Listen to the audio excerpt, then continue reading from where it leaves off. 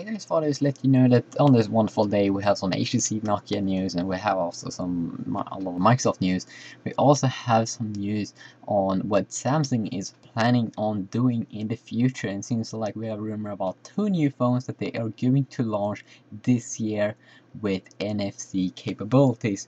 And the interesting thing about this phone also is that they aren't going to run the Android OS, Google's operating system for smartphones and tablets.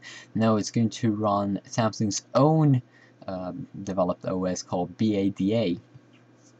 And it's the 2.0 version. And the cool thing with these 2 smartphones that is expected to launch this year is that they're going to have NFC capabilities, as I said already in this video. And NFC, it's near field communications. Basically what it means is that you'll be able to pay with your smartphone. You don't have to use your credit card, so that's kind of sweet. And it seems like Samsung in France, they had in 2010 they sold over 2 million smartphones, and that they are planning on selling 6 million devices this year, and that 25% of these smartphones is going to run Samsung's operating system Bada. And it seems like these 2 new smartphones that is expected to come out this year.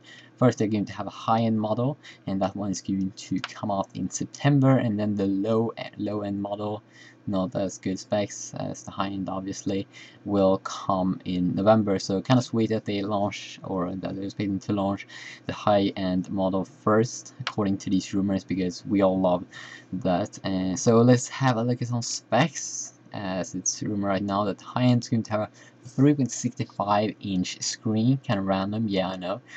Support for 3G network and HSDPA 7.2, the standard version.